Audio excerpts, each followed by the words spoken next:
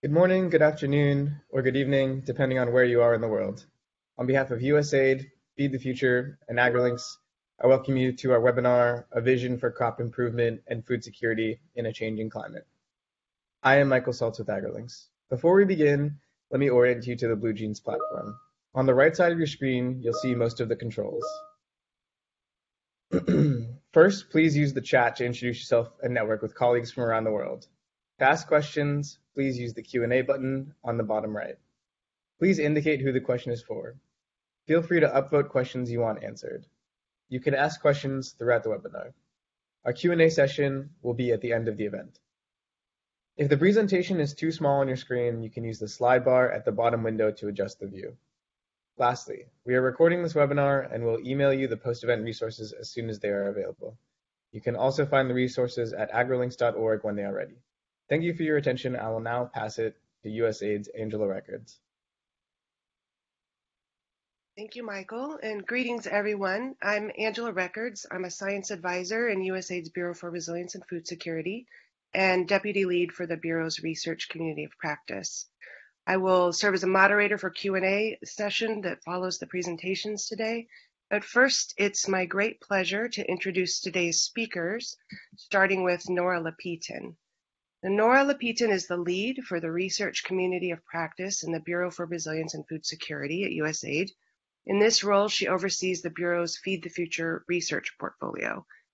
Nora also leads the Input Systems Division within the Center for Agriculture-Led Growth, which supports the development of innovations and technologies from agriculture research and the creation of delivery pathways for those innovations. Alison Bentley is the director of CIMMYT's Global Wheat Program. Her research combines genetics and genomics to develop and deliver new tools and technology to improve plant breeding, crop production, and adaptation to climate change. Charlie Messina is professor of predictive breeding in the Department of Horticultural Sciences at the University of Florida. His program focuses on the development of prediction methods for agriculture and horticulture, with a strong emphasis on genome to phenome modeling for prediction of properties of complex traits, improvement of crop adaptation to current and future climates, and enablement of circularity in horticulture. Jeff Morris is an assistant professor of crop quantitative genomics at Colorado State University. His research focuses on climate resilience in sorghum and its relatives, mapping the genomic variants that underlie crop adaptation, and developing new approaches to understand and predict climate resilience. Tony Gathungu is the global head of Seeds to Be for the Syngenta Foundation. Seeds to Be helps farmers access quality, affordable seeds of improved varieties for the crops they need. Mr. Gathungu also leads the strategy and long-term planning for Seeds to Be in Africa and Asia, including exploring new institutional arrangements for scaling and developing new partnerships. And Mark Edge is Bayer's Director of Partnerships, Seeds and Traits Business Development for low and middle income countries. He leads Bayer's collaborations with public-private partnership projects to get innovative, improved seeds and traits to smallholder farmers in Asia, Africa, and Latin America. I will now turn the stage over to Dr. Nora Lapitan. Thank you, Angela. Greetings, everyone. Welcome and thank you so much for joining us today. The purpose of this webinar is to get community input, your input, to help the Bureau for Resilience and Food Security design new research projects to address the challenges brought about by climate change and the productivity of cereal crops, while also mitigating contributions of crop production to greenhouse gas emissions. Next slide, please. This event is timely. In October last year, USAID launched the new Global Food Security Strategy that aligns with the Global Food Security Act, passed in 2016 and reauthorized in 2018.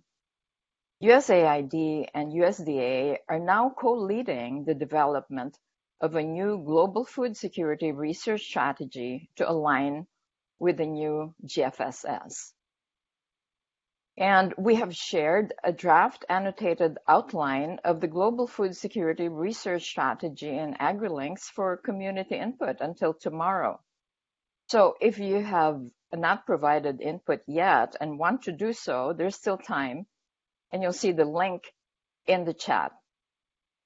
The Global Food Security Research Strategy outlines 3 priorities that research is best positioned to address to support the Feed the Future's overall goal of reducing poverty and hunger and child stunting by 20%.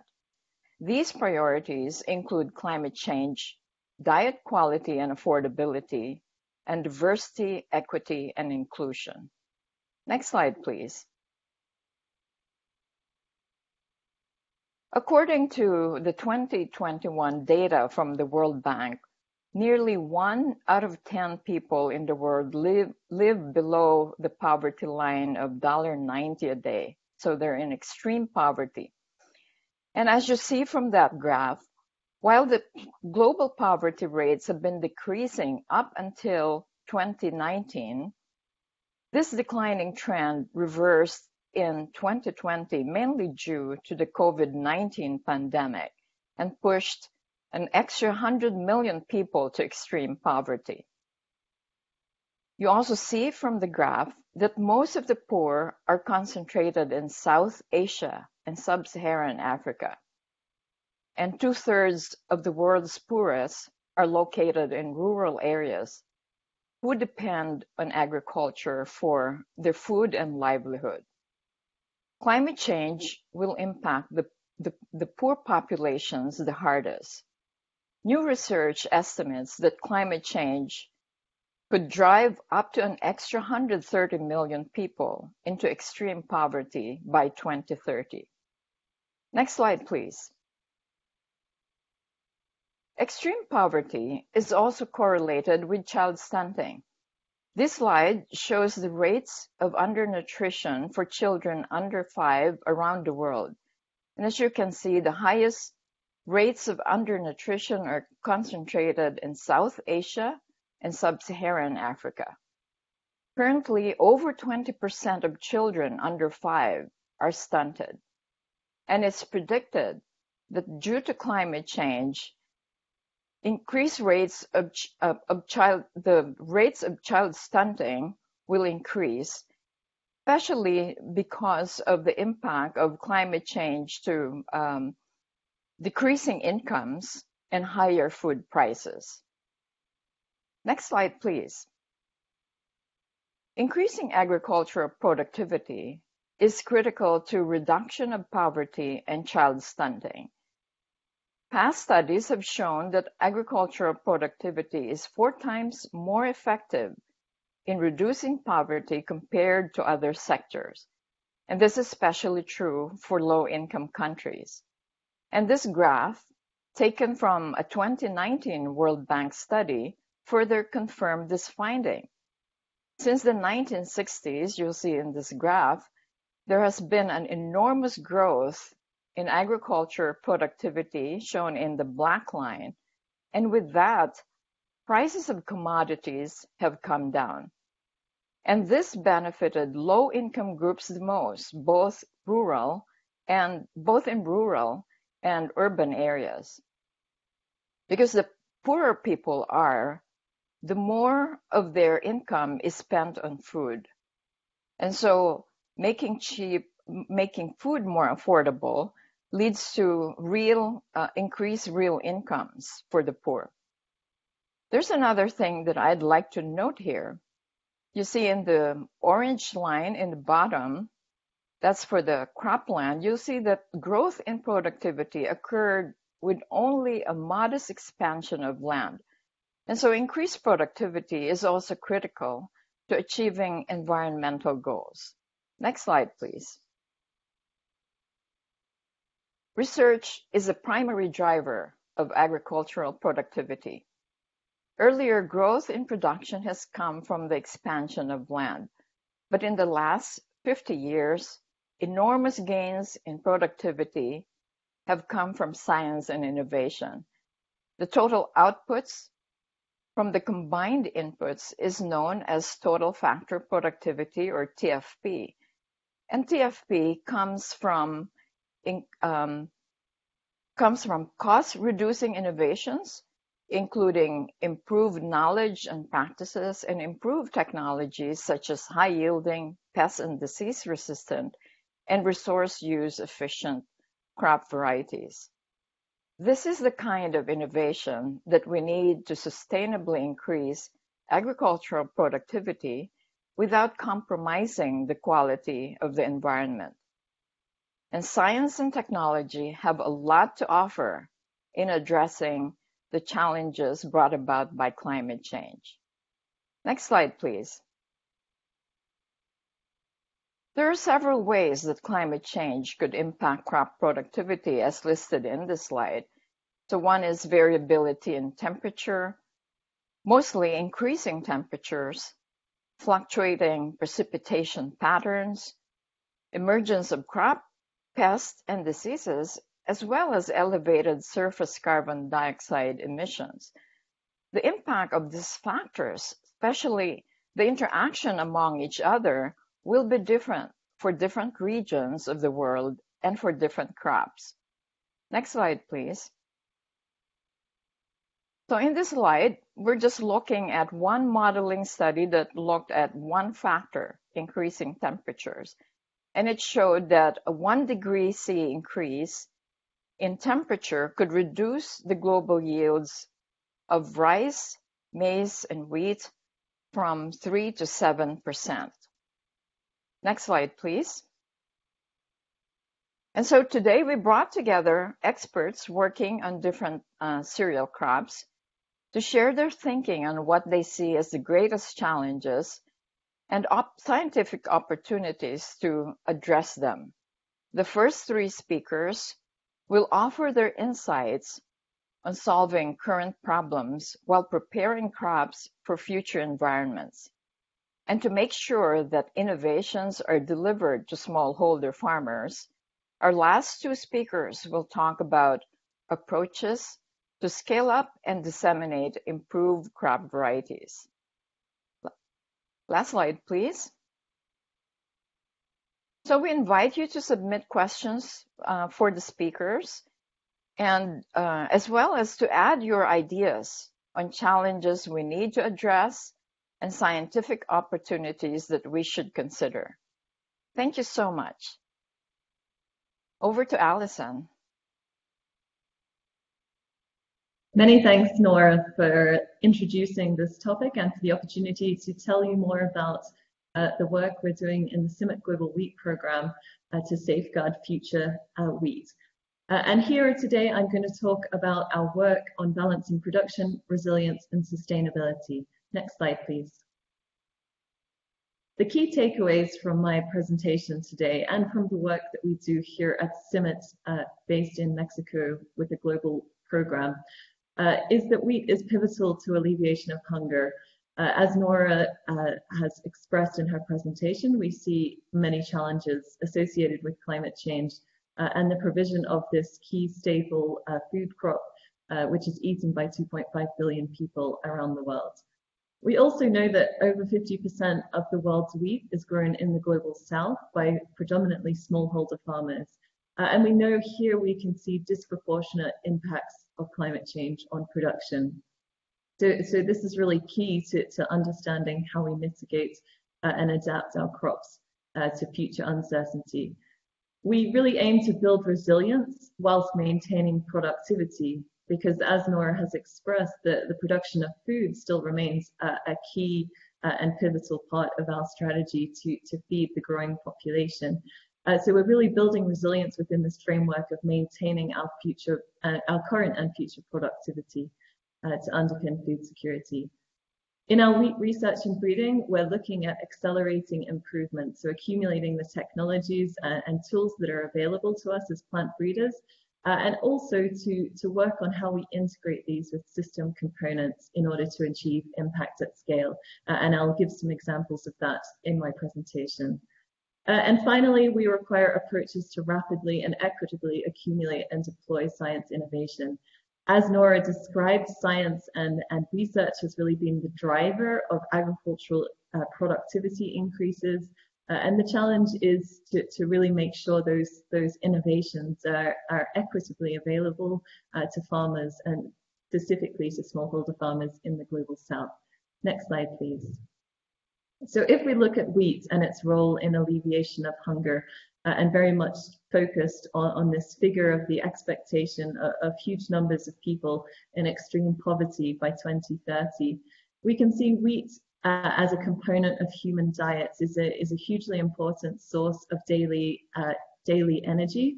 So in this map, you can see the ranking of daily calorie sources from plants with sugar excluded. And we can see here that wheat, shown in red, is the number one source of calories in many diets around the world, and in many diverse production regions of the world. Next slide, please. In addition to the provision of energy, wheat is also a crucial source of protein in human diets, and we can also see that in our mapping. And as Nora shared, global wheat production is forecast to reduce by 6% with the impacts of climate change, and that's been shown in several studies. But we can also look at the patterns of these climate change predicted impacts. And what we see is that these are really unequal. So in this map here, you can see the expected changes in yield over time using 2050 climate modeling data. And here we see in blue, there's some expectations, particularly in the global north, of increasing productivity in wheat due to the creation of favorable climatic conditions. But we really see most of the reds, the oranges and the yellows, so the negative and significantly negative impacts of climate change on yield will mostly be felt in the global south. And we can see, particularly in some regions such as South Asia, really marked impacts on predicted yields as a result of climate change. So we can see that through the patterns of our predicted changes in climate and the impacts of those on productivity, a large proportion of our predicted yield decreases will occur and impact smallholder farmers in the global south. And these projections also help us to really focus our efforts on climate adaptation as well as mitigation strategies. So they highlight regions where we can see that the climate impacts are forecast to be greatest. And this allows us to target our interventions to the short, medium, and long term. And in addition to this, we can overlay the other cereals, which will be discussed today, and really identify the hotspots where we know we'll see multiple impacts on multiple staple cereal crops due to climate change impacts. Next slide, please. So within the CIMMYT program, as I mentioned, we're looking at building resilience in this framework of the necessity to maintain our current levels of productivity and increase productivity to keep pace with demand. And this recent analysis of our global wheat trialing network data collected over many years, you can see starting at 1988 here in the graph, has been looking at the yield stability question. So can we not only increase yield, but can we increase the stability or the resilience of yield in changing climates? And here we've used the power of historical data to really look at changing climatic trends over time and understanding how resilient or stable the yields of our material, our germplasm are. And what this graph here shows is that yield stability has been reduced over time, which is indicated by this increasing frequency of crossovers, so the changes of rankings of performance of different material.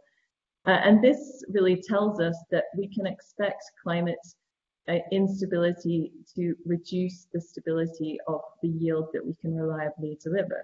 However, interestingly, on the right-hand side of this graph, we can see that in our stress and heat adapted breeding pipelines, where we're breeding materials specifically for high stress conditions, we see this effect much less markedly. And this gives us an indication that breeding specifically to target these stress conditions, whether they be reduced water, high temperature, increasing increasing multiple stress events provides the potential to enhance the yield stability through the breeding process. Next slide, please.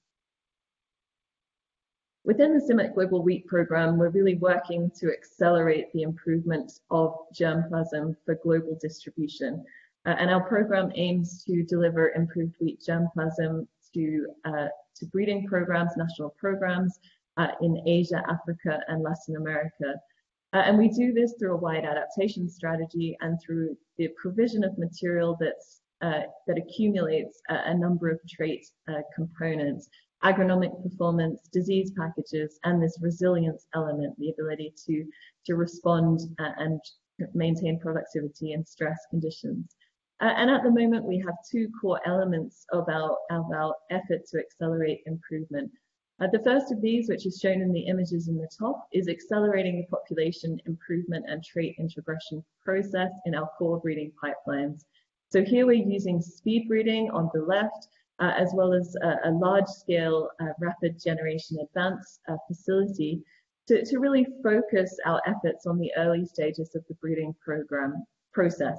So can we really speed up these early generations, get material at a much earlier stage to partners around the world, and allow for more of the selection to happen in the production environments where we know these stresses are able to select material that are really optimized for those production environments. So here we're using a lot of genomic technology, as well as this pure focus on speed through the use of speed breeding and adaptive controlled conditions to really drive forward these early stages of the breeding program, and also to bring in new trait diversity and to make it as available as quickly as possible to partners around the world.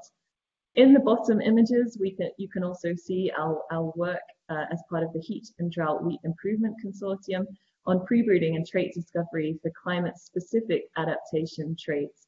So here we're really going upstream of the breeding process and saying what are the traits that growers will need to have access to in 5, 10, 20 years' time. So here we take wild relatives, novel diversity, look at things like the photosynthetic mechanisms and how these can be supercharged and used as a tool in our breeding program. And really what we're trying to do is to do this at scale, to understand how we can not only accelerate the early stages of the breeding process, but also of the upstream discovery and integration of that into our breeding program. Next slide, please. So as I mentioned in my takeaway slide, one of the challenges and one of the big opportunities is to put this genetic innovation into our systems. And we know that the farming system dictates much of what's manifest in our varieties that we produce through the breeding process. And this is an example of some work here at CIMMYT on how we can mitigate heat and heat stress specifically through crop management.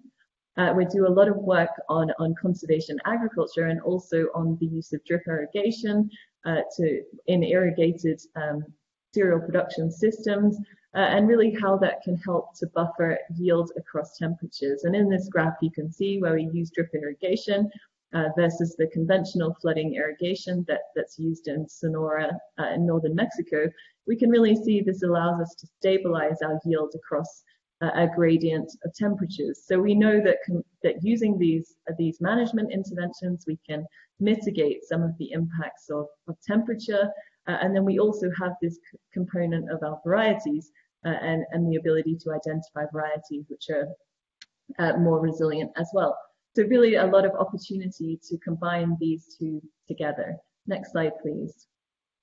And this is an example of where we have actually been able to optimize the combination of varieties into the cropping system and coordinating it with the use of on-farm mechanization.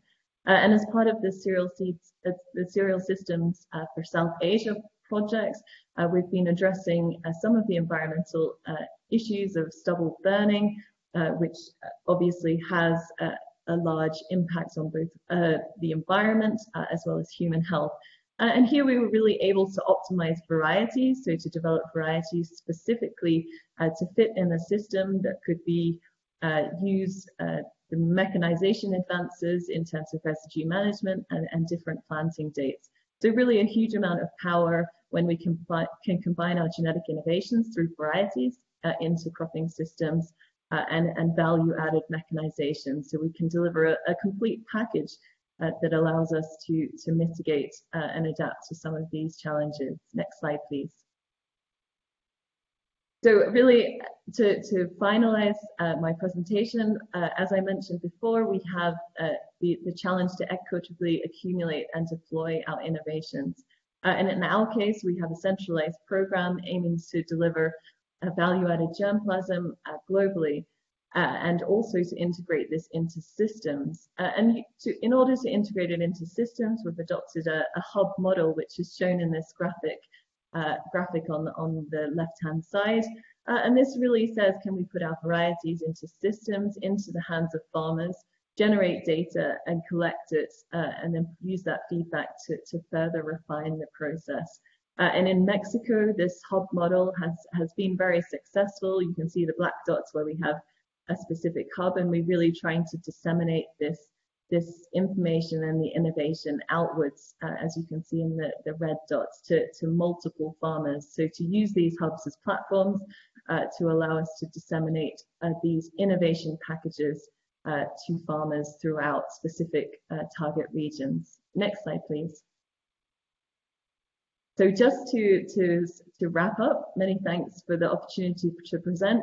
In the CIMMYC Global Wheat Program, we're aiming to develop staple crops with enhanced nutritional benefits, resilience to climate change, and market readiness to understand how they can better serve smallholder farmers in the Global South. Thank you very much, and I'll hand over to Charlie Messina for the next presentation. Thank you. Thank you, Alison. Thanks, Nora, for the opportunity to share some thoughts. We'll provide some perspectives on breeding for climate change. Next, please. The key takeaways that I would like you to remember is that the framework for breeding for climate change is lacking. There's a number of words here for you to read later, but remember that. I think we need a framework to have informed discussions, and Alison covered many activities around that will be components of that framework. The other thing is we need to remember there will be many journeys to adapt to climate change, and what I mean with the journeys, we don't need to think about the ideotype of that sort of adapted corn to 2100, but we need to produce hybrids on 2030, 40, and so on. We have breeding technologies to make a reality and adapt to climate change. We need to be proactive to implement this and bring that framework to life. And I think success is possible if we agree on such a framework and activate some of the breeding technologies that we're proving to drive adaptation. Next, please. Let me unpack a little bit about why I said that we need, or a framework is lacking. Nora presented some results that are pretty much similar to the map of Europe in there. Alison alluded before to some of the publications. And when you start reviewing at least the major literature on climate change and breeding, you can see the scientists or the scientific community is searching for this framework and just looking at different perspectives. So the map of Europe here is looking at climate change from that environmental perspective. Is it drought? Is it heat stress? Is it flooding? What is the challenge that climate change is going to bring, and what do we need to breed for? Some other publications, they will look at what are the traits that are needed to adapt to climate change and what is the management. Some others are looking at the operation aspects of it, whether we need to start adapting the seed production systems in order to deliver the product in a timely manner. And finally, and this is most recent, and I'm glad Alison showed a little bit of the details of the study from the colleagues in CIMMYC with Matthew Reynolds and others. It's showing these crossover interactions, and in addition to the instability angle that Alison alluded to, I think this is critical, having this quantitative perspective. But going back to the lack of a framework, you can see that the community is surfacing many different aspects of the framework, but it's not a framework that brought all of them together. The next slide, please. So going back to the genotype by environment interactions, one of the key problems, in addition to the instability, is that when you have crossover interactions, sort of that figure in the middle, it generates a massive problem for breeders to create and deliver the product. So here on the right, you see this rubber sheet that I think it will illustrate a little bit of the problem and why we need a framework to have this informed discussion. So think about the vertical axis is how the hybrids will perform if we breed for a certain target population of environment, say the future climates or current climate, if we select in environments that would resemble those or not. So these peaks, you look at the diagonal, and you see that the peaks, think about we are breeding for climate change, 2050 for picking an example, and how the hybrids will perform in 2050 environments. And you can see they will do really well. Just for visualizations, I make a lower peak on the other, on that diagonal. If we select for hybrids in 2020, they will perform really well in 2020. When you have crossover interactions, look at these two lower points on the other corners of that cube, and you can see that if we select for 2020 environment and look at the performance on 2050, what you're going to get is the map that both Alison and Nora show, saying that you are going to have 7% reduction or more in yield. So we need to start breeding for climate change to prevent those reductions and negative impacts of the climate. But if we, on the other corner, if we start breeding for climate change today, because of the crossover interaction, it's going to have a negative impact on the hybrids of 2020 and 2030. So what this is telling us is this is a Goldilocks problem. We can't start breeding too aggressively for climate change because it can impact the productivity of the hybrids in the near future, but we can sort of delay that breeding effort too long in the future, or we're going to have these negative impacts that have been anticipated. So and to make it worse, as Nora said, these are journeys, and each community is going to have one rubber sheet like this that will have to think about what is the best strategy in terms of timing, intensity, and breeding technologies that are going to navigate that journey from today to 2050, 2100, delivering products every year without getting too ahead of a game or lagging too much behind. Next, please. So we need a framework. So what are the core objectives of the framework? And here, the first thing it comes to mind to me is we need to stop the bleeding first. We need to start stopping the problem of the externalities and greenhouse gas emissions. The second is we need to regenerate in aquifers and soils and agriculture biodiversity. And at the same time, we need to deliver these products today and into the future. So what sort of framework can help us or is in place or start shaping today? Next, please. And that is the framework of circularity in agriculture proposed by MacArthur Foundation. And we can analyze circularity from the highest level, like this cartoon here, where it shows agriculture having an effect on climate change. Climate change affects negatively agriculture, and human health affects negatively agriculture. So this thing will spiral down to disaster if we don't intervene. And we can do a similar analysis all the way to the cropping system of even the plant and look at the circularity at many different details.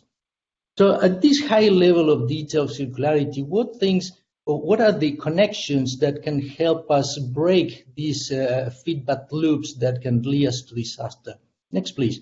And what I think it is the diets. Diets essentially dictate or translate what society is telling agriculture what to produce. If we tell our farmers that we want to eat a lot of steaks, they're going to produce corn, a lot of corn, to satisfy that demand. If, in contrast, we tell agriculture we want more protein-based vegetable proteins, they're going to shift that pattern. So diets is at the core that connects these human health and demands with agriculture.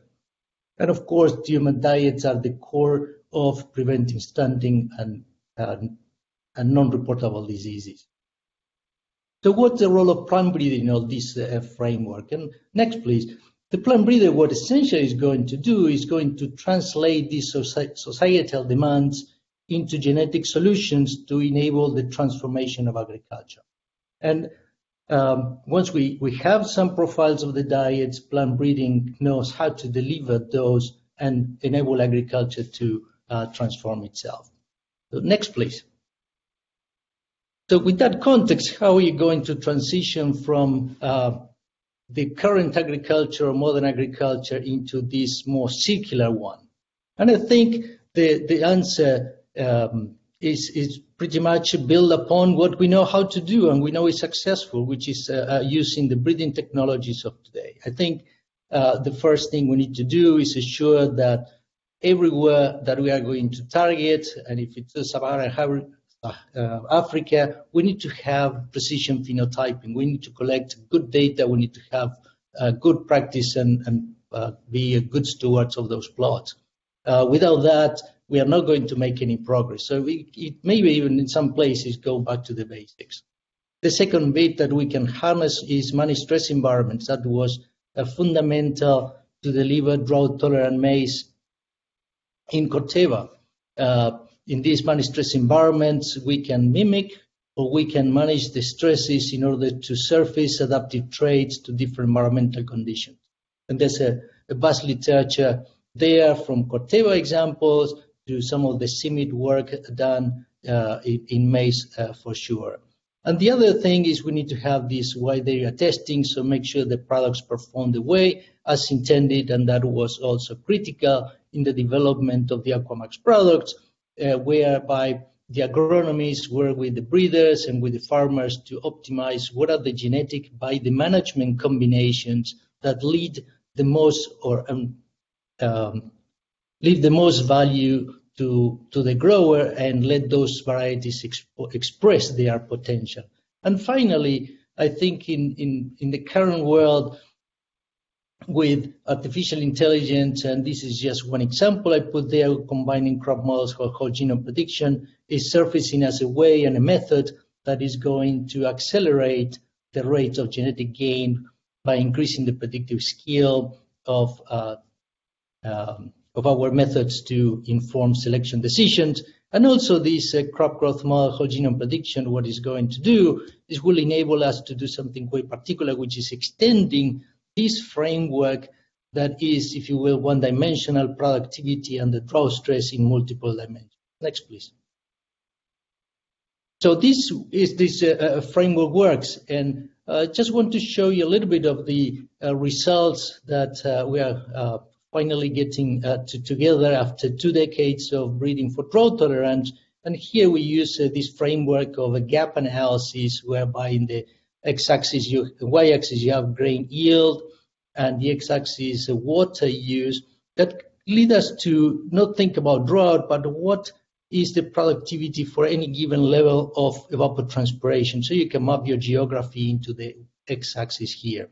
The difference between these black dots and the black lines, it tells you what is the yield gap and what we can do with breeding to close that gap and make it more production. Essentially, how we are going to realize that environmental potential. What you can see in the box plots essentially is that the yield gap, the lower is the better, right? It closed that gap.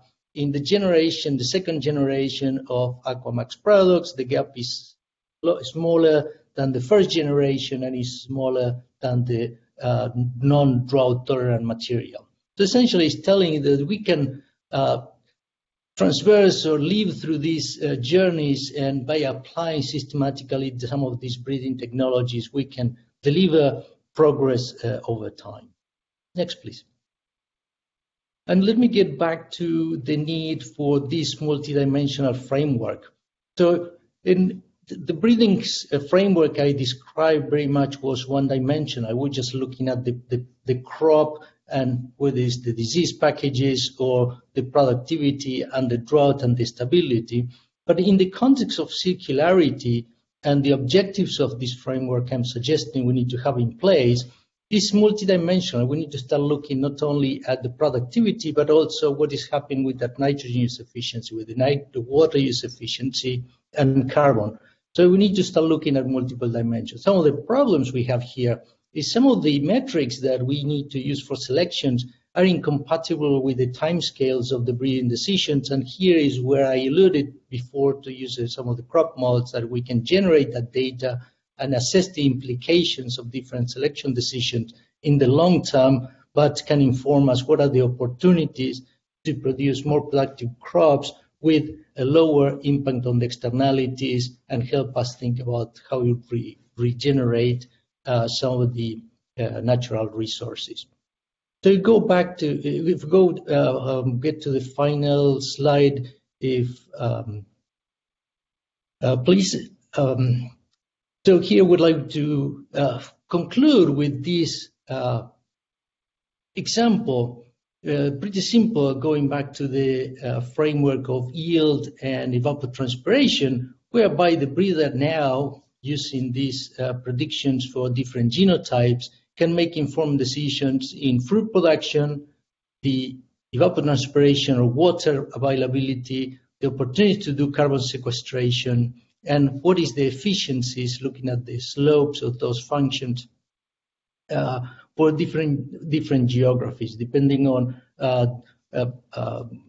the geography the breeder is working. Let's say less than 400 millimeters of evapotranspiration. You can see genotypes 1 over the 30 years that we might think about the future climates is preferred to genotype B. If there's a lot of water, even irrigation, genotype B is preferred over genotype A when more than 400 millimeters. Now, if we think about the carbon sequestration and the 400 millimeters come at the expense of using irrigation, perhaps that's not a very smart proposition, using water from aquifers to sequester carbon, but maybe we need to go back and just do the production of yield.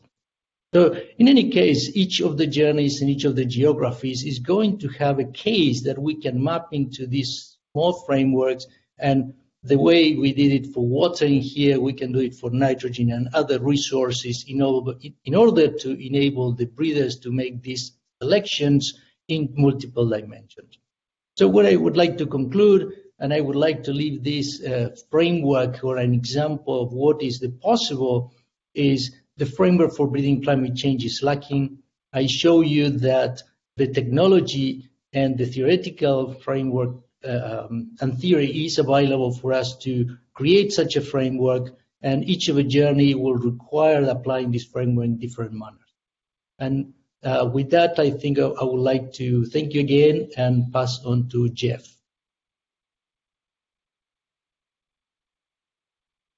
Hey, thanks, Charlie. Next slide, please. So I want to make two main points today. One is that NARS-led breeding networks are essential for success in sorghum and millet. And two, that complex traits require simple approaches. Next slide, please. So as many of you may know, ICRISAT has moved out of the CG, and so this has really led to a lot of thinking and discussion now on what are the best roles for NARS, CG, innovation labs that would best serve smallholders in the sorghum and millet space. Next slide. And I've been thinking a lot about this kind of from first principles now that we have an opportunity for kind of a new start in this community. And for me, the first principle is that our stakeholders are very diverse. Their knowledge on their needs and their wants, that the demand is highly localized and diffused. Next. So the farmers, the consumers, the processors are very diverse across the sorghum and millet growing regions. Next slide, please. And because of this, NARS, the national programs, are in the best position to understand and aggregate knowledge on local demand and to develop and deliver varieties based on this knowledge. Next. So the NARS have the connection to the local demand that's essential, and they have specialized research expertise to develop the varieties based on this local demand. Here, designating, for instance, different countries in West Africa with these different colors. Next slide, please. The CG is in the best position in sorghum and millets to provide foundational R&D support at scale across crops, across geographies. And one thing to point out that that I'm arguing, I think it's important that the CG now, when they look at the sorghum and millet space, make the decision not to have breeding programs responsible for varietal development. The reason is that that necessarily really puts the CG in competition with the NARS that they're meant to serve. They have huge amounts of technical and specialized research expertise to offer their NARS partners, and I hope they can focus on that and let the NARS lead the breeding. Next slide, please. What about the innovation labs? I think the innovation labs are in the best position to provide some of the most specialized research expertise due to their connection with research universities around the world, and to leverage more targeted project funding. Helping the system deal with, say, new and emerging pests, or the most highly specialized research on recalcitrant traits or new methodology. Next slide, please. So this is the vision that I hope we can bring about for the sorghum and millet space. The NARS have been preparing to lead. They've been trained by multiple projects, by CG, by USAID to lead. And these NARS breeding networks, they exist today in sorghum and millet, and they're ready to lead varietal development. Next slide, please. The second point that I would like to argue is that complex traits require simple approaches. Next slide. It's helpful to think about the history of NARS breeding over the last few decades. Most of that's really been done using forward breeding in relatively small populations when you look at the history of sorghum and millet breeding. And so typically there would be a locally preferred variety that was adapted agronomically, agroclimatically in many ways, but would have some defect. In this case, on the left side, I'm showing a variety with striga susceptibility, and I'm diagramming basically a schematic chromosome with different loci, right? And on the right side, the breeders might cross this with a donor variety that has the resistance they're looking for, but unfortunately is maladapted in a number of other ways. Next slide, please. And what this has often led to is a real struggle to get the resistance they're looking for because the populations are so small, and also really hard to recover all the original adaptation that they're looking for. In a lot of cases, that's led to quite limited adoption compared to what was hoped for. Next slide. So in a lot of ways, the breeding's been stymied by the complexity of adaptation to local conditions, local preferences. And now we're adding on this issue of climate change. We're not adding on, the world is putting this on our plate, right? And so the question arises, does NARS breeding for complex traits like climate adaptation need complex approaches of the type that Charlie was just describing? And we, in some ways, are working on all of these things, but I actually want to make kind of the opposite argument. Next slide, please. I really think the complex traits in this case require simple approaches. And it's helpful to think about why did these leading seed companies develop and adopt these complex approaches. And it's easy to get lost in the technology. That's a pitfall that we've dealt with on our own projects. But I think at the heart, the essence is that all these technologies facilitate many small but decisive experiments. I think the wrong lesson in this case to learn is that we should just transfer this suite of complex technologies that the leading seed companies use, but the right lesson would be to understand and use and learn from the disciplined problem-solving approach that the companies applied in developing these approaches. Importantly, the problems that the NARS are facing today are not the same problems in the really nuts and bolts of the breeding program that the leading seed companies were facing when they were developing these technologies. Yes, they're related, but local context really matters. Next slide, please. So what type of technologies could facilitate these many small decisive experiments for NARS? I think first and foremost is the scientific method. The scientific method, starting several hundred years ago, got our human society from zero to where we are today. It's the most powerful technology we have. The focus on excluding hypotheses as quickly and efficiently as possible, not collecting as much data or using whatever the new tools are. Going back to the foundational breeding fundamentals, these facilitate every experiment, and we've been focusing a lot on these. Something like classical genetics. So my job description is quantitative trait genomics, but more and more every day I realize the classical genetics foundations are way more powerful, way more efficient at answering some of these questions than the newest tools that we have. And yes, we want to use or adapt new technology, but only when it's necessary and only guided by rigorous and efficient hypothesis. Next slide, please. And just to give a little example of how our thinking has been changing and what we've been focusing based on these ideas, I gave an example of the problems of recovering local adaptation. And so because of that, we have been refocusing on approach of using introgression lines. This is an approach that was working in sorghum all the way back to the 40s to get really decisive experiments because you're not disrupting the whole genome.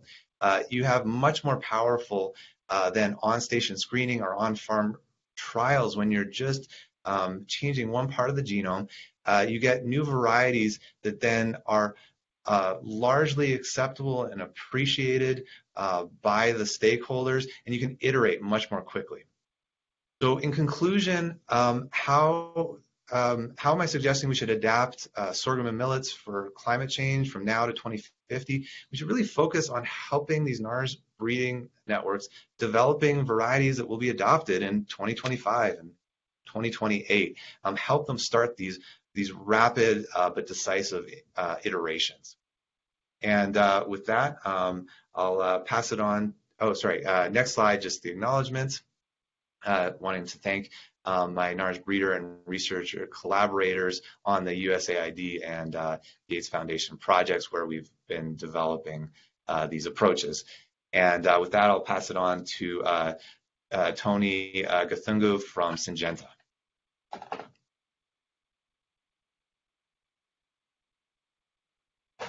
Thank you, Jeff, and hi everyone, and glad to be here.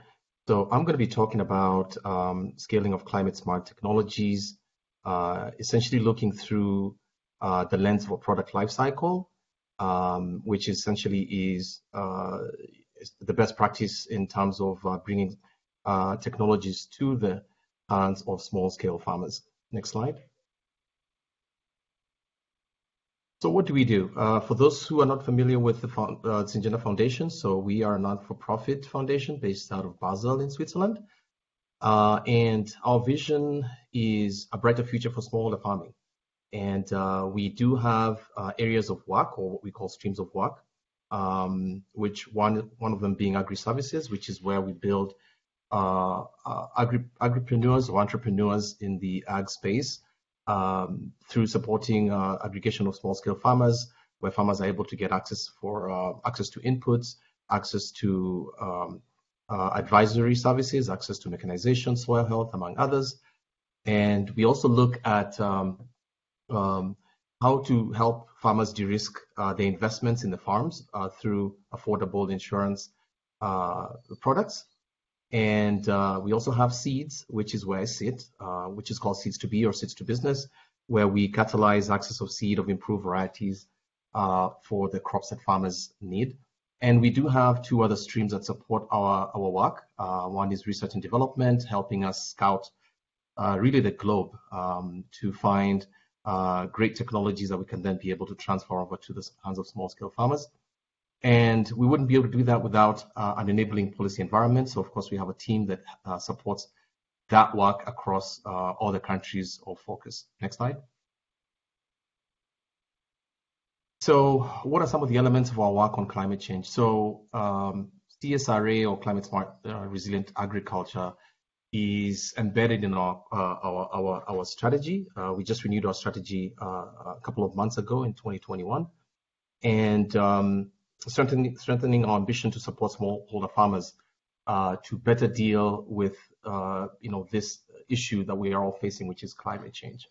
And SFSA, or rather we work on a variety of initiatives across all our streams to be able to support all these elements that I just talked about. So we're working on breeding and commercialization of climate smart genetics, whether it's on maize, potato, teff, among other crops. We also work on index-based insurance solutions, as I mentioned, to support smallholder farmers.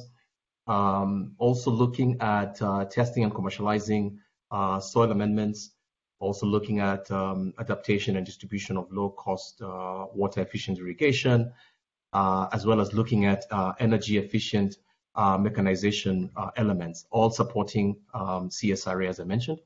And at the Seeds to Be stream, which is where I sit, delivering and scaling of these climate smart technologies is really at the core of what we do through this model of variety commercialization that I'll talk about. And of course, we don't do that in isolation. So we do bring partners along the way, and we do like working with partners, within our ag space. And I'll talk a little bit about that because that's really important to bring these technologies to small-scale farmers. Next slide. So I talked about the product life cycle, which is displayed on the slide here. And really, it's the journey that a variety takes from inception all the way to the time it actually exits the market. And this is what we use as a best practice and as a guide to, have this systematic approach to guiding varieties from breeding all the way to commercialization. There is a gap between breeding and commercialization, which is really where we want to ensure that varieties that are coming in from the breeding pipeline really are fit for purpose. They're really what farmers need or the market needs. And what we do is assessing all those requirements, whether it's we need to assess whether the products are climate smart or the technology is climate smart. We need to assess whether their need, of course, they have an agroecological fit into the areas of where the farmers are, or meeting demands for processors, meeting demands for food for small-scale farmers. So what you see in gray is really in broad what we do, and I'll touch on that in the next slide. Problem definition, we define the problem, we design that solution of what we need to solve for, and of course the solution delivery is really this other area where from stage 5 onwards, where we're testing the varieties, we're registering the varieties, we're supporting early generation seed production, certified seed production, licensing approaches, among others. So really a good guide to how to systematically bring varieties to the market. Next slide. So when you take a deep dive into this, really this is what we follow. And without going into too much detail, just to bring your attention to the areas highlighted in yellow, as you can see from a problem definition perspective, we do identify the farmer needs. We look at the crops. We look at the countries of focus. What's the climate like? What's the agroecology look like? What are the farmers' challenges? What does the value chain look like? Is it mature? Is it just starting? Then we then start looking at how to design the solutions that we've identified, in terms of the problems, and start looking at the farmer segments that we need to target. We also look at a very systematic target product profile. So of course we look at the best varieties in the market, and of course the varieties that are coming in through the pipeline, making sure that they meet those profiles of what we're looking at, and of course what the segment requires from a perspective of bringing those varieties. We also look at the ROI for the smallholder farmer. We may be bringing a value chain that the farmer may not be able to invest in, so we want to make sure that there is an investment back, or a return back to the small scale farmers, or the investment, the investees, whether it's an SME seed company or a processor or a farmer. We also look at business models. We do stakeholder mapping. Who are we going to bring along? Early generation seed producers, the regulators, all those people have to come to the table. And of course, we also look at the investment case itself. As I mentioned previously, there has to be an investment case for the varieties to make it to the market. And finally, looking at the delivery itself, this is kind of where the rubber meets the road. Looking at how to launch those varieties, looking at the performance, making sure farmers are able to access and see them in demo fields, and so that they can appreciate the varieties' performances. Looking at the distribution pathways, who's going to do what, who's going to do the production of the seed, EGS, and of course also looking at how we support the SMEs to license some of these varieties coming in from the breeding pipeline, whether it's from the public sector or the private sector. And of course, planning, sales forecasting, making sure that what is required is what we're bringing in through the pipeline, so that everybody at least sees a key investment in bringing in these climate smart technologies to the market. Next slide. So I want to talk about a case example in India, and this is where the foundation has catalyzed a public-private partnership approach. So we've worked with CIMMYT as well as Syngenta to develop drought-tolerant, low-cost hybrid maize for low rainfall areas of South Asia. In this case, it's India, and we've been targeting the West Central India part of India, which is quite semi-arid. And the partnership integrates African drought tolerance traits from CIMMYT, germplasm collection, and incorporating those into the elite parental lines from Syngenta to develop a triple cross varieties that can be licensed to small local SMEs. Now, AAA stands for affordable, accessible, and Asian varieties that we've been able to then support to bring to the market. And as you can see, the approach was to look at holistically the environment where the farmers are, what are the challenges, what are the investment cases, and we're then able to develop this drought-tolerant, high-yielding, and affordable varieties that we call AAA. And we've been able to reach well over 12,000 farmers so far in the last Kharif season in India. So we're really excited about the opportunity to be able to scale this up going forward, and also looking at areas of complementarity that we can scale up also the same program into Africa. Next slide. Another example is right where I sit in Kenya, which is in Samburu County, an area in Kenya, in northern Kenya, that's really primarily pastoral. So farmers basically keep livestock as a key source of livelihood, and very semi-arid, and has instances of recurring drought year on year. But there's areas of that agroecology that are arable. So we thought about looking at a partnership approach with International Potato Center, the local NARS, which is Calro, and ourselves, to do trials of adapted potato varieties. So we looked at the altitude, the drought tolerance aspect, the disease resistance, dormancy elements, and we did a lot of demonstrations, bringing farmers into the mix. As you can imagine, this is a historical pastoral region, to help them understand that they need to diversify into crops, and specifically potato. And the fact that those soils have never seen potatoes in the past means that they'll be disease-free. So we did a lot of work also sensitizing them about looking at the apical cutting technology, as well as to support early generation seed production. So the solution there was, of course, we've been able to identify varieties through our PASTA program supported by USAID. We've reached over 2,500 farmers. And as you can see there, this is an image I took in a recent harvest festival that we had. And these farmers are just elated at the opportunity to be able to diversify into something that they can actually feed themselves and, of course, support their livelihoods. And, of course, this is something that we want to scale up in other areas of Kenya as well. Next slide. So just to close, my thoughts here are that, climate change is let's all agree that it's really one of the most important issues that we all must face today. And helping farmers to be able to adapt to these changes. I talked about the case in India, the case in Kenya, to adapt to these changes, and most importantly, to be a part of the solution to this climate change is really at the core of what we must do. So it's a challenge to us all, and I think we can do it.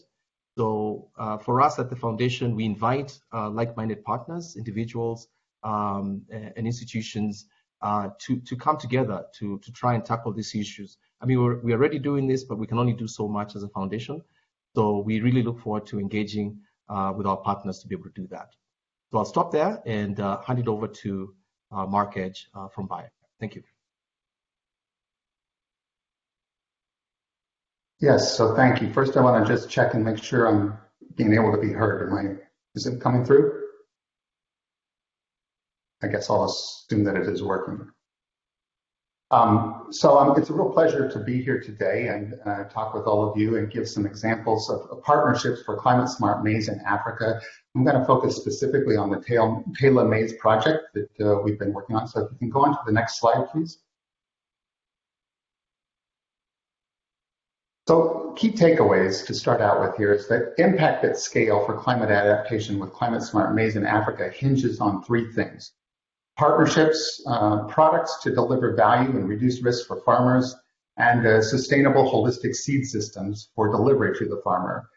And this Taylor Maize project is a really good case study to show how long-term effort on this, bringing all of these elements together, can deliver results for smallholder farmers in Africa. So move on to the next slide, please. So first, a little bit about the Taylor Maize project and what our vision and mission was to develop climate smart Taylor Maize hybrids for African farmers. Over on the left-hand side here, you can see the systems-based approach, really thinking about it as a system to increase yield stability and reduce risk. Those are key things that farmers need to have in Africa, anywhere actually in the world, to address these climate change challenges. And it's really focused on drought tolerance. So this project actually started out called the WEMA project, the Water Efficient Maize for Africa project. And 5 years ago, it got rebranded as the Taylor Maize project. And I'll get into that a little bit. But it started out with the inception of thinking about bringing together all of these elements, the germplasm, the agronomic practices, the trait packages, and talking about a systems-based approach to deal with climate challenges in Africa, focused specifically on drought.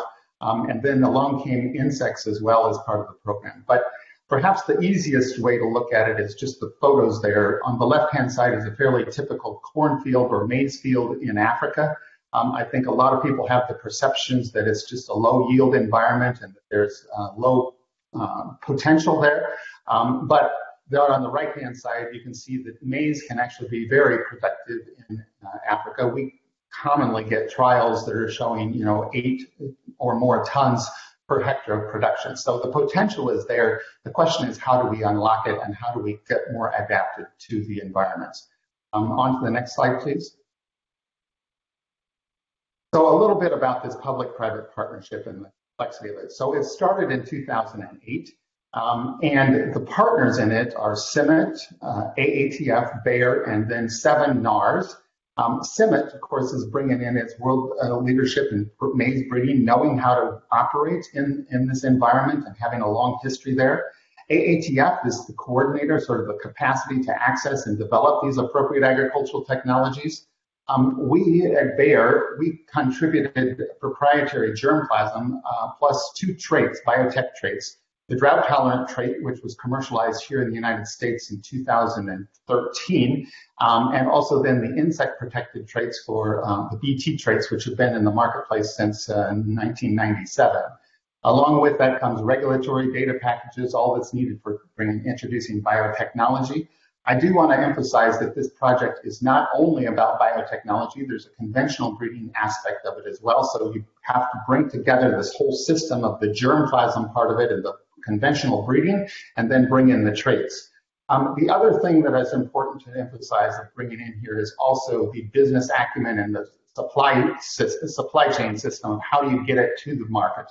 And in this presentation, I'm not going to talk a lot about getting it to the market because that's a whole nother conversation. The focus is really on the partnerships here. But the NARs are a really vital piece of this as well. So there's 7 countries that are involved in this. Those are the countries that are highlighted in green over there on that map of Africa. And of course, this is funded by the Bill and Melinda Gates Foundation and USAID. So a lot of partners in this, a very complex challenge, and a long-term commitment to it is really what brings it together and what I want to share with you today from our conversation. So on to the next slide, please. So one of the things that's really important in this is to start out with a product concept of what are you trying to achieve when you're going to go into this. And this is a key thing that I think is important to the success of these partnerships, is to have a very clear focus of what it is you're trying to accomplish, because you can't solve all of the problems with one project. You have to really focus on what is it we're going to try to do. So we spent a lot of time up front defining the product concept, and it's pretty simple. It's white hybrids, single or three-way, that are adapted to mid-altitude in Africa. We wanted a 25% yield improvement compared to 2008, bringing in breeding, adding 15% of that, and the drought trait and the insect traits, adding the remainder of that. We wanted general product requirements that have drought tolerance, hit the right maturity, the disease resistance, that whole agronomic practices. So again, the multi-factor evaluation. And then the consumer requirements. We have to bring in the concepts around gender as well on this. It's like, what is it going to be acceptable for, making it's a staple crop, the main part of everybody's meal. You need to make sure that all of these attributes are being considered in the product concept. So we started with a lot of work at the beginning defining that product concept. Go to the next slide, please. So I'm going to jump right to results that we have. This was about 6 or 7 years into the project that we have conventional hybrids that were introduced, and we created a brand for those to be help communicated, and it was called Drought-Tego. So this brand Drought-Tego means that it's conventional, non-GM, drought-tolerant hybrids that are put into the marketplace. We now have more than 120 hybrids that have actually gone through variety registration across these 7 countries. But this is an example of the progress that is made on the conventional testing. So the data there is from 5 seasons in Kenya. This is actually farmers tested fields, not changing any of their practices. So this isn't a research trial. This is actually farmer example data from farmers' fields. On the right-hand side, you can see the national average of 1.7 tons. In here, we have these commercial checks that are what's commercial in the marketplace, including hybrids from DeKalb or from Bayer and also from Corteva, that their average yield was about 3.2 tons per hectare. And the Drought-Tego hybrids, because they're climate adapted and that in these farmers' fields, were yielding 4.9 tons per hectare. So just from a conventional breeding and getting good quality seed, we see an increase of productivity there at 53%. So this is a testament to that you can make really substantial improvements in that and have climate adapted hybrids that are getting into the marketplace. Now, this is actually in the stage of scaling now, and we're getting it to the farmers in Africa through African seed companies that license this technology. And we're working with a foundation seed company called Quali Basic Seeds that is producing the foundation seed and selling it to seed companies. Then they produce the hybrids and sell it to the farmers. So these drought Tego hybrids are in the marketplace. And the latest estimates that I saw was over 5,000 tons of seed has actually been delivered to smallholder farmers through this drought Tego program. So on to the next slide. In 2018, the focus of the WEMA project became very clear that we need to do the next step of get the biotech into the marketplace. And here in Africa, there's a lot of challenges of getting the biotech approvals. And so the focus became on really about this, getting these approvals and the product commercialization in at least 4 African countries, and really focus on the political will that we need to have in place to be able to do that. So that's when it got rebranded as the Maize project, because Maize is the brand that stands for the biotech or the GM maize in Africa. And so there's this stepwise process that you need to go through. Is you've got to develop the dossier and get all of that data put in. Then you have to do advocacy and outreach to many communications. Then the testing and approval of the compelling products, and finally the commercialization and deployment. And across these 7 countries in Africa, we're at various stages of this. The GM status in Africa is that currently we only have it approved in South Africa, but we have had a breakthrough in Nigeria where they've approved one BT maize, and we'll need to have a variety registration process. So by 2023, we expect to have GM maize in Nigeria. In Kenya, we are close, but we need a political decision to be able to actually get the final approval of that. But BT cotton has been approved and is commercial already in Kenya, Malawi, and Nigeria, and BT cowpea is actually commercial in Nigeria. So there's certainly progress being made on the front of GM technology coming into Africa and adding value to these. But again, it's not that the GM is the solving all of the problems. It's really about the system-based approach that we need to put together. On to the next slide, please. So, to give you some example of what we're seeing from an efficacy of our GM hybrids versus non-GM hybrids, this is data from 6 locations, 12 confined field trials across 5 countries. And again, this is comparing the checks versus the non-GM versus the GM. And again, these non-GM hybrids are the ones that I would have showed you in the Tego before that were yielding better than the commercial checks generally in the marketplace.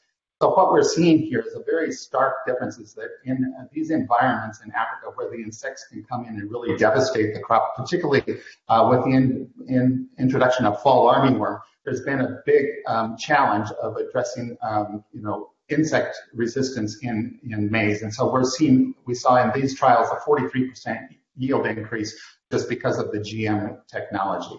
On to the next slide, please. So, trying to wrap up quickly here and sort of say, what is it about partnerships that we see through this? Because what we see is really important from there is that it's going to be through these partnerships of us working with the international development organizations like the 1CGIAR, and also working closely with the NARS on this to understand the local strengths of what they have. What is it that brings it and makes it all work really well together in partnerships? Well, first of all, the Taylor Maize partnership works because it's building on our core strengths. These are things that each of the partners knows what they are fundamental to what they're doing. We're focused on what we do best. We have a common set of objectives that were set up front. We have focused on those specific outcomes, and we have milestones in progress, and we hold ourselves accountable to those specific outcomes. And the other part is really the long-term commitments by partners and donors. I mentioned this started in 2008. So these challenges are not easy to address. They're multifaceted. They take a coordinated effort to approach, and everybody bringing what their core competencies to the table to help make it happen. We have lots of opportunities, but many challenges that are remaining.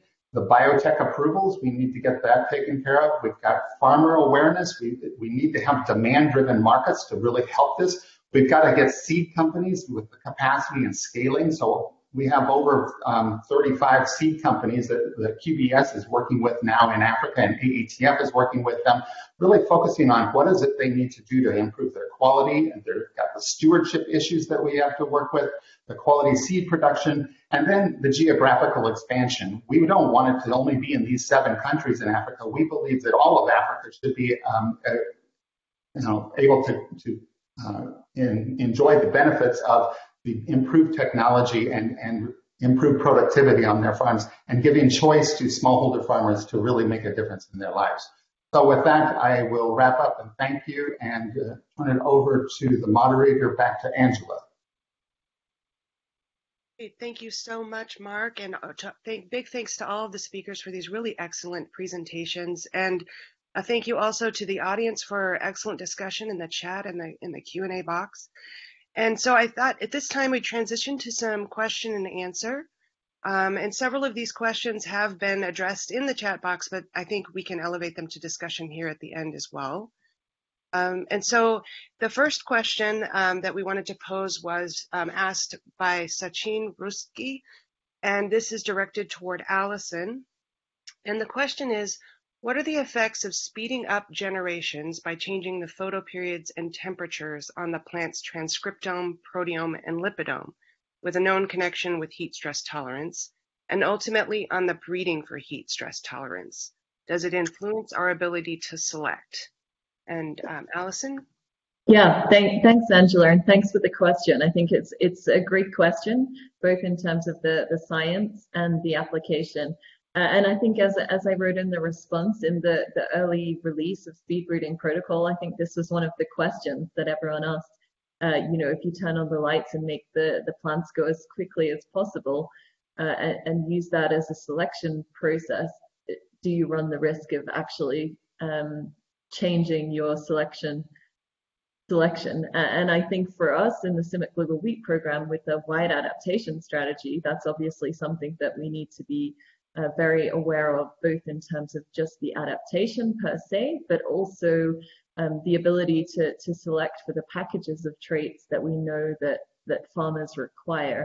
And I think particularly in the context of the CIMMYT program, we're using these speed breeding methods really in the early stages of the early generations of the breeding process, because we know that we need to get the material into the field to allow us to apply intensive selection for disease in the early stages. By F4, we need to be selecting for disease specifically in the field under very high disease pressure. And I think we haven't yet seen the evidence that we can do that effectively in a controlled set of conditions. So I think it is really important fundamentally to take these technologies which are developed and available to the community and to test them in terms of how they can be applied in real life breeding programs where you have really a lot of trait complexity. You can use speed breeding to introgress a specific disease resistance if you've got markers and you can accurately progress that. But really what we're looking for are packages of traits. And then I think that applies specifically to the heat adaptation as well, because you really want to get the segregating material into a heat stress selection environment to allow for accurate selection of heat resistance or tolerance. So I think there's still a lot to be understood mechanistically about what these new technologies do. I also posted that the new speed ventilation protocol, I think the authors of that work have also shown very significant differences in gene expression. So clearly, making these modifications has an impact on what happens in the plant. We need to understand that, obviously, to understand the fundamental biology, but also understand how that would impact on our ability to select and provide these trait packages, which are really the core of the offer of the germplasm to farmers, to breeding programs and farmers. Thanks, Angela. Thank you so much, Allison. And actually, while we have you here on camera, I'll ask one more question directed for you. So John Schicitano noted that research and development is a continuum, And he asked if CGIAR presenters, yourself, could talk more about the product development and commercialization side, including data on uptake and scaling by African businesses. Sure, and I think we had great examples from this in Jen's Foundation as well, and in Mark's presentation just now about how we really connect some of these innovations into the marketplace. But to talk specifically about what we're doing within the CGIAR, we're just launching the 1CG and a new portfolio, which includes a more specific focus on seed systems and value chains, which is exciting really to kind of put together the focus on supply, which has really been the provision of germplasm, the acceleration of breeding processes through to the demand side and what's driving demand, and then really how we combine that with the breeding targets that we implement.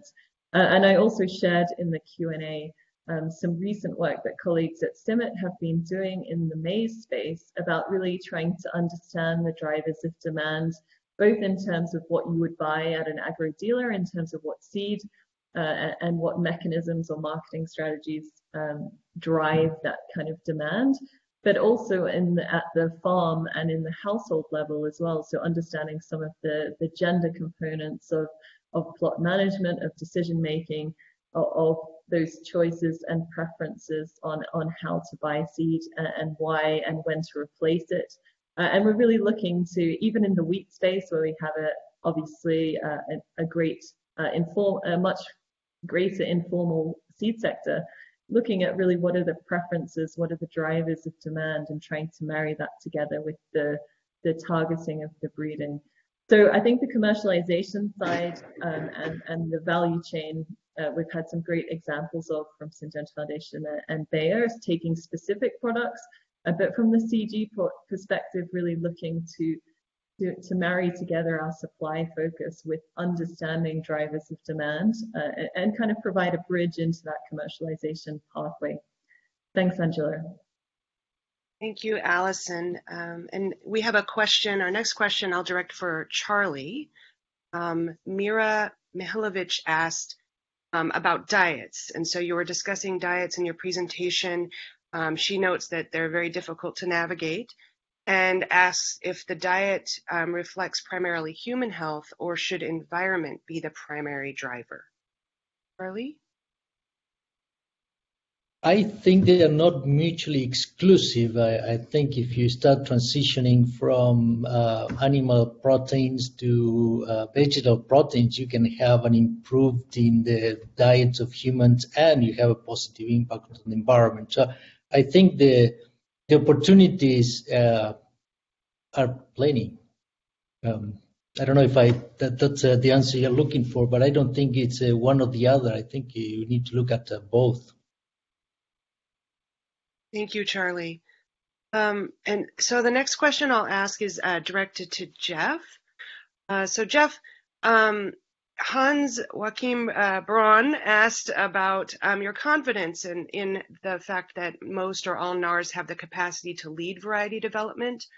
He notes that field trials have shown 30 to 50% no significant differences.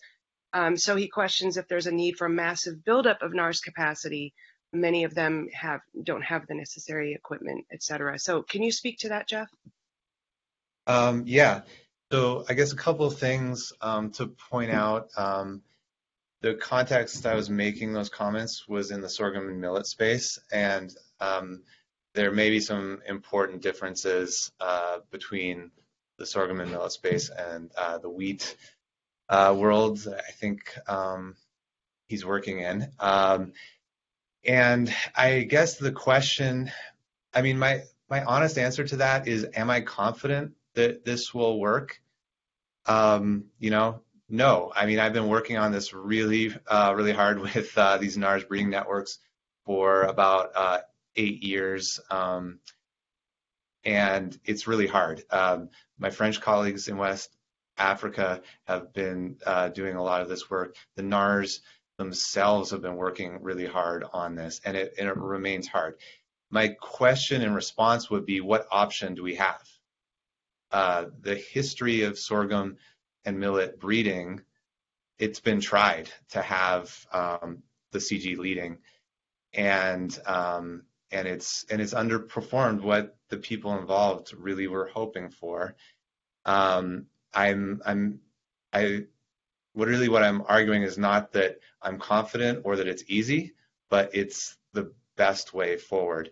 I also believe that to the extent that NAR's capacity is lacking, it hasn't helped to have the CG competing for resources with the NARs that they're in one hand trying to serve, but on the other hand competing with. So that's the rationale. There's lots of needs still, but I really do believe that they are on track to lead, and that's our best shot. So Jeff, if I could pose a related question that came up in the chat. Nazimi Akigos asked that in the developing countries, there's a need for systems that'll combine the powers of universities and the public and private sectors for the development of new varieties. Can you speak to that? Yeah, I saw that question. That's a really great question.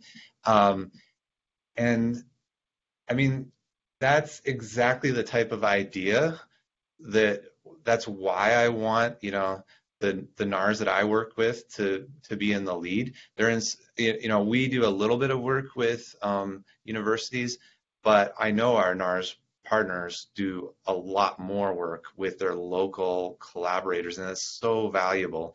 There's lots of interactions between them, and the NARs know who their collaborators or local collaborators can be and should be.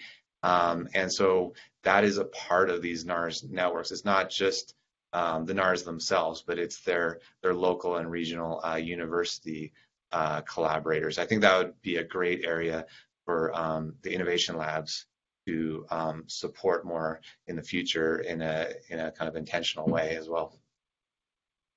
Okay, thanks very much, Jeff. And on to a question for Tony. And the question is, what is your approach for identifying promising technologies to scale and commercialize? What is Seed2B's approach to commercializing OPVs, or are you? Yeah, that's a good question. So what we do, as I showed on the presentation, is really taking this systematic approach. We, first of all, before we even look at a specific variety, we do market segmentation. We analyze the market that we are working in.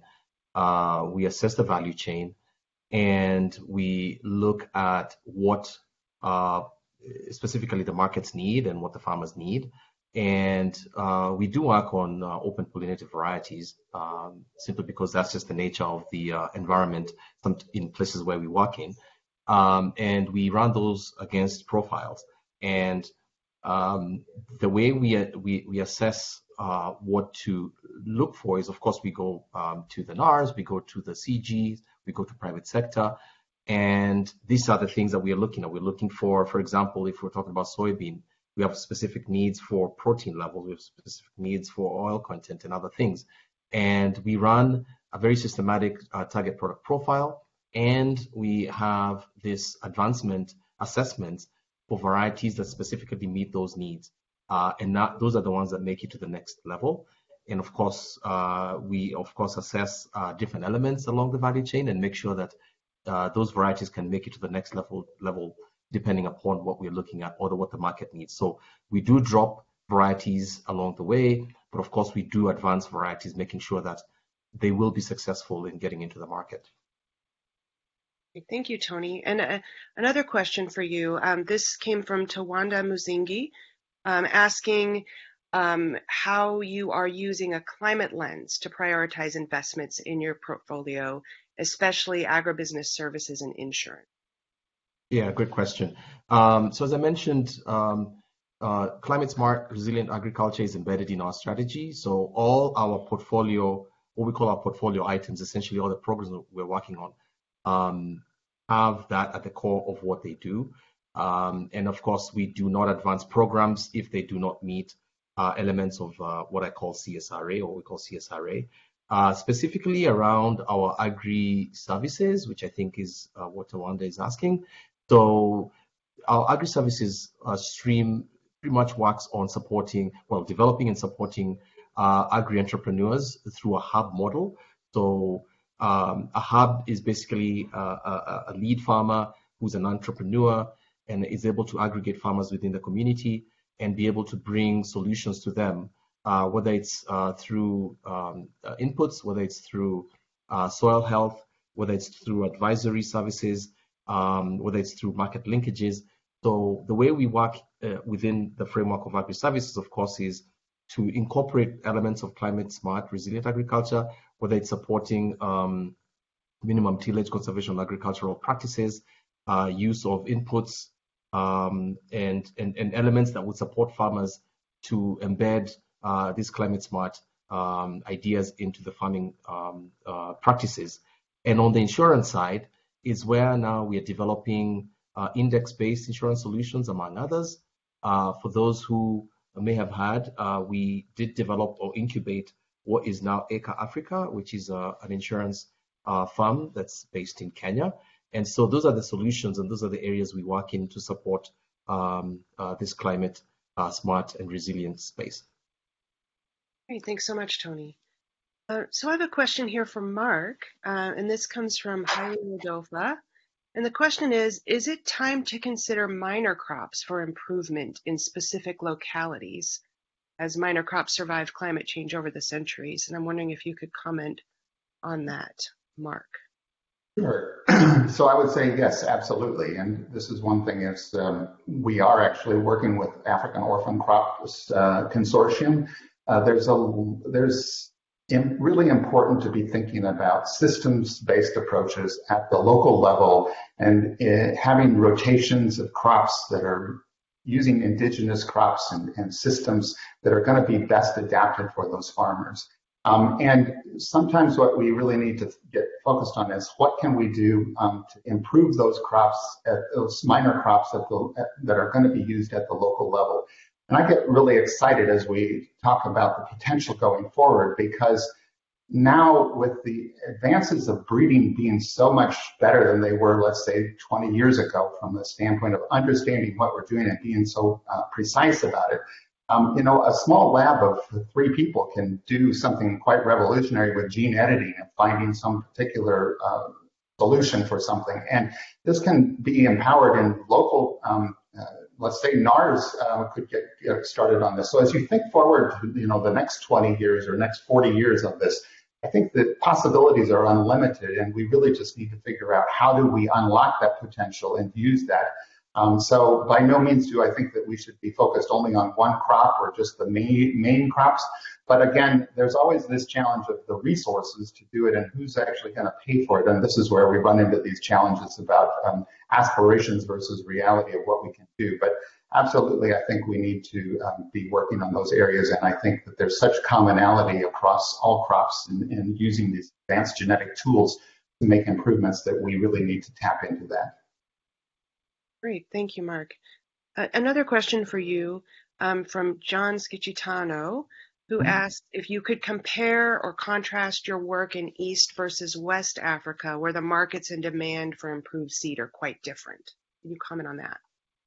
Yeah, well, thank you, John. That's a really good question. And this is where we get into that there's a lot of commonality across all of Africa or any low and middle income countries of the barriers that they're facing and the challenges that they have from an individual farmer standpoint. But then, I think about it. I grew up on a farm in Iowa, and actually the same problems that you need. You need good quality seed that's going to be adapted to your locations, that's going to add value on your farm that makes sense to plant. And so those basic fundamentals are the same. But then what you realize is that you're in a system within this about how is it delivered, who's developing, where is the market demand.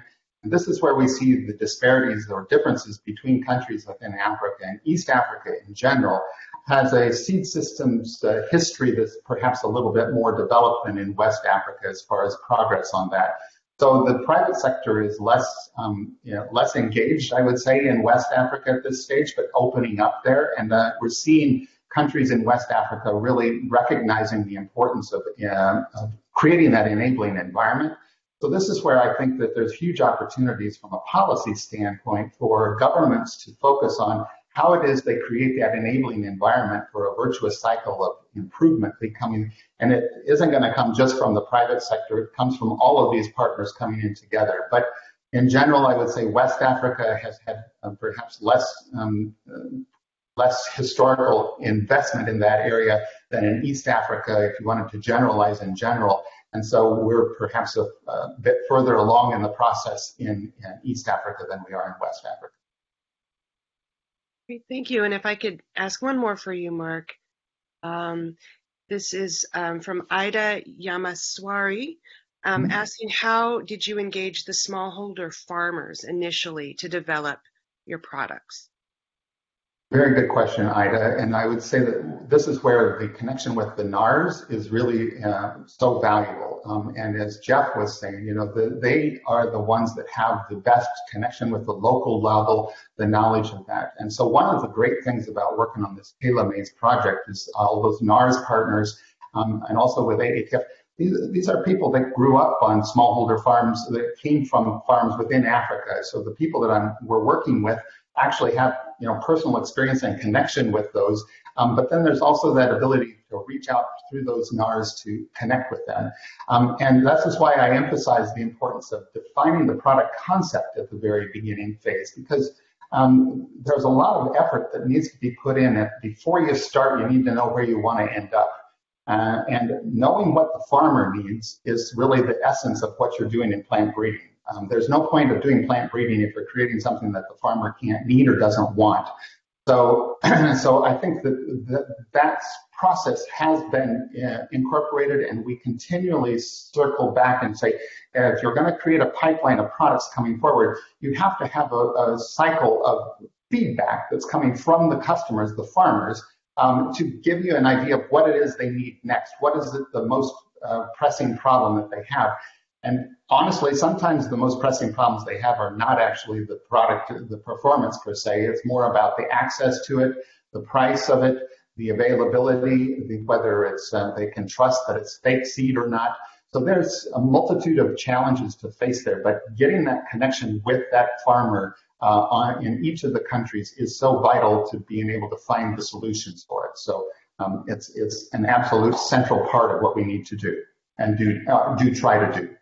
And I want to commend CIMMYT on that. The CGIAR has done a lot of work on that aspect of it and bringing in the gender piece of it as well. So the opportunities to really get gender-driven decision-making in the product design phase is really important in this process. And so working with the NARS and the 1CG have really helped us do that, because I would say that private sector, we do that in our large commercial markets. We know our customers very well, but the truth of the matter is that many times in low and middle income countries, those smallholder farmers are not close customers of ours. We don't have that relationship. So the partnership really can help bring that connection together with that helps us as a private sector to be more sensitive to the needs of the smallholder farmer as well. So there's a lot of synergies that go around with these partnerships if we keep our mind open to what it is that we need and how we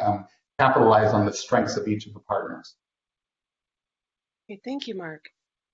So a couple of questions came in around the topic of soil health, and so I think several of the panelists could respond to this, and then there was a specific one directed to Nora.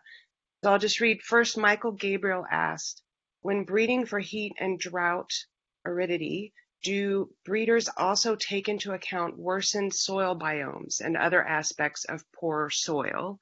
And then related to that, there was a question about regenerative agriculture and soil health and the role that they'll have in the global food security strategy, as it seems to be a focus in the draft. So I guess anyone who can come on and speak to soil health, and then maybe Nora could talk a bit about how that plays into the strategy. So I can take a stab at it first, perhaps, and then, so I'll say that soil health is probably one of the most important things for drought tolerance. So I led actually the introduction of the drought trait here in the United States and have been working on this drought issue in maize for many years. And the first thing you have to stop and think about is, okay, what's your water use efficiency and how much water do you have? Well, the water that you have is related to how much your water holding capacity of your soil is. So if you have a sandy soil, you have a real problem. And so building organic matter is really fundamental to this. Also, tillage practices are huge. So when you till the soil, you've got to remember that you're releasing all sorts of not only carbon, but you're also releasing water, moisture. So tillage is a big problem, that if you're doing too much tillage, you're actually losing your water use. So I can't emphasize enough how important, if you're going to deal with drought tolerance and this whole thing, that you really have to have soils as your primary thing that you're doing and figure out what it is you can do to maximize the amount of water that can be held in the soil, and that you minimize the amount of transpiration that's going on out of the soils. So absolutely central to it. And that's a really complex question about how do you improve the soils. But I would say any practice that is going to help reduce tillage is usually going to be there. And actually, this is one of the things that I find quite frustrating in Africa is that they have poor soils, and yet they're doing a large amount of tillage, and they're doing it with hose by hand.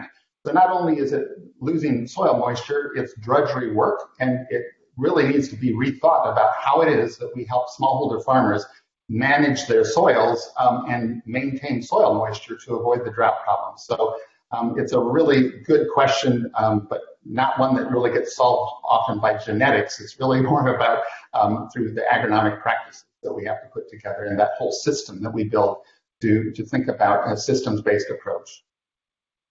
Great, really excellent points, Mark. I don't know if other speakers wanted to add anything on this question. If I can add, I think there's also a great point in the Q&A from Naomi Sakane, which is on how we bring farmers and farmers networks into this, because I think often we learn a lot about soil health and the interaction between varieties, crop management, and performance from the learnings of the farming communities. And I think there's a lot to be gained from working at that interface as well, from using that knowledge as the launching pad for understanding how we can optimize some of these management interventions with our varieties, with those whole packages. I don't know, Nora, did you want to come in from the USAID perspective? Yeah, thank you very much. I think that question came from Robert. Thank you, Robert. And I see that you have read the draft annotated outline of the research strategy. And you are right. This is one of the 3 research themes that we're focusing on in the research strategy, and it falls under sustainable and efficient methods for climate smart agriculture. So we're looking at agriculture production systems in this particular theme. And one of the things that we're emphasizing is improving soil health. We are now understanding more that when we return organic matter to the soil, that really not only increases crop yield, but it also improves the ability of the soil to sequester carbon. So, and there are many innovative approaches that we would like to consider as we develop methods of projects under that research theme. For example, some of the things that some of our innovation labs are doing is applying biochar in the soil of in African countries where they work in. Soil microbiome is another very interesting area that could really help in this particular in improving soil health. So thank you. Great, thank you, Nora. And our next question, this could be answered by a number of you, maybe Allison or Mark. Chinta Mani Dimal asked about fall armyworm and how it's widely spreading and affecting corn globally. And just a question about fall-resistant varieties available with CIMMYT or any measures to manage fall. Yes. Go ahead, Allison. Yeah, and just to highlight that I put in the question and answer a new guide on integrated pest management for fall armyworm, which was produced by USAID, Feed the Future, and CIMMYT.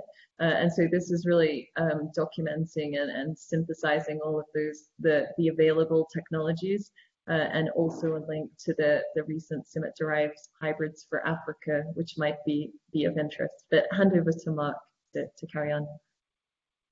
Yeah, okay. Well, thank you, Allison. So when it comes to fall armyworm, this is a new pest that came into Africa and it's spread across Africa and now into Asia since 2017, I think it was. It came in. It's a new pest. It's been dealt with a lot in the Americas, Central America, and in North America for many years. One of the key things to keep in mind is it really takes an integrated pest management approach. There isn't one solution to this. And there's a lot of natural things that can and should be done to control it and are being done, natural predators that are used. Then there's, of course, the pesticides that can be used, and then there's genetic improvements. So CIMMYT has released some lines that are bred for conventional breeding through that have better resistance or tolerance to the fall armyworm. And then we have the BT traits that have been shown and proven to be able to completely control the fall armyworm quite effectively if used in an appropriate way with an integrated pest management approach. So the key here is really trying to reduce the amount of pesticides that are needed to use and use an integrated system to really address that. And there's a combination of things, but this is one of the reasons that we're seeing that the BT traits in the Taylor maize project are actually yielding so substantially better than the non-GM Tego hybrids, is because if the fall armyworm comes in, the added protection there that you have just has a dramatic impact on the yield. I didn't show you some of the most dramatic ones, but I've seen sometimes where it's 100% yield difference. So it's a big challenge out there with fall armyworm, no single solution. And we really need to let evidence and science decision-making process involved in what's the best way to handle it at the local level. Great, thank you, Mark. Mm-hmm. I think we have time for one or two more questions. I have another one here that I think maybe Tony could answer, and it's around the roles of seed scientists in our quest to improve crops and ensure food security in a changing climate. Tony, maybe you could speak to how seed scientists are involved in this. Yeah, thanks. I think I'd answer the question. So the way I see it, so we take this demand-led approach or the demand-led breeding approach, whereby we are involving small-scale farmers in the decision-making process, understanding the needs and the requirements of farmers, but at the same time, thinking about the environment in which they are operating in. I talked about the partnership with CIMMYT to look at drought-tolerant maize varieties. Those are the traits that we need to be incorporating into the breeding lines when we start thinking about bringing in new varieties to the market. We also look at existing varieties in the market and seeing how we can improve them. Not necessarily bringing in brand new varieties to the market, because farmers are very sensitive to investing in something that they haven't used before, but we could improve what we have in the market today through different elements of breeding, to bring in resistance to diseases as an example, drought tolerance as an example as well.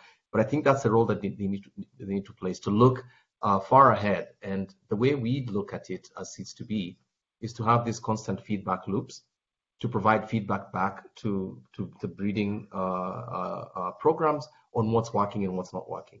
So their role is to really look broadly towards what the farmers want, and of course the environment that these varieties need to make, or rather to work in where the farmers are. Great, thank you so much, Tony. So I think we have time for one more question. And another question here for Mark, actually, around just sort of GM crops and market resistance. What can you say about Bayer's efforts to increase market acceptability? Yeah, well, thanks for the question. I know that with some audiences, it's a very polarizing question, I guess, and that we need to really try to balance the science and the evidence versus the misconceptions and the misunderstandings that there are out there, and get to a common understanding about what is GM technology. So we do a lot to reach out to various audiences, working through these stakeholders. So under the Taylor Maize Partnership, all of those folks, getting everybody comfortable with this about what is GM technology and how can it be used, and help try to stop getting it positioned as everybody as a silver bullet for all of the problems. It's really one more tool in the toolbox. And it may actually become obsolete as we move into gene editing and move forward into more precision sort of things. So it's this possibility to bring in traits that are specific for a specific issue. So if we think about the insects with fall armyworm, that BT gene came from soil bacteria. The organic industry uses and sprays on plants to control their insects. So they simply created a new delivery mechanism of that same biological protein and said, we'll put it in the plant so that every cell in the plant has that same protein that then it controls this particular set of insects. So it's actually very ecologically sound because there's so much less pesticides that are used. But that sort of conversation and nuance of the conversation is hard to get through to audiences because there's really a lot of technical stuff that gets involved and misunderstandings. So we just need to make sure that we reach out to people open and say, well, what is it that you don't understand, or what is it that are your concerns about this, and be open to this and say, listen, it's up to, what we're really all about is trying to get farmers to have the choice. Help farmers have the choice, and if it adds value to that farmer and the farmer, then that farmer can make the decision for themselves of whether this works. And there's plenty of evidence to show that the environmental benefits of this technology are well documented as positive, and the farmers are coming back and purchase it. So those sorts of things, that messages need to get through, but we also need to try to depolarize the conversation and say, if you're opposed to it, that you're wrong. There's a right or a wrong. It's not an either or, it's a both and approach that we need. And we just need to continue to reach out and communicate and be open to feedback and direction on how is it that we help people understand how it fits into an integrated, holistic system. So it's a really complicated challenge, and I welcome anybody's feedback and input on that, and support as well as we go forward to try to get to making evidence-based decision-making with that, and take out some of the emotion that gets into it. So that's my attempt, at least.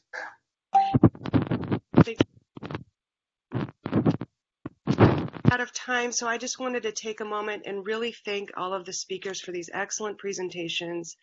And on behalf of the USAID team, I want to emphasize thanks for those of you who contributed to the chat and the Q&A. This kind of discussion is really informative for us as we plan our programming going forward. And lastly, I just want to close by noting that February is Research for Food Security month on AgriLinks. So please take a moment to check out the AgriLinks website. You can register and submit a post, and that would be really appreciated as well. So thanks, everyone, and have a great rest of your day. Thank you.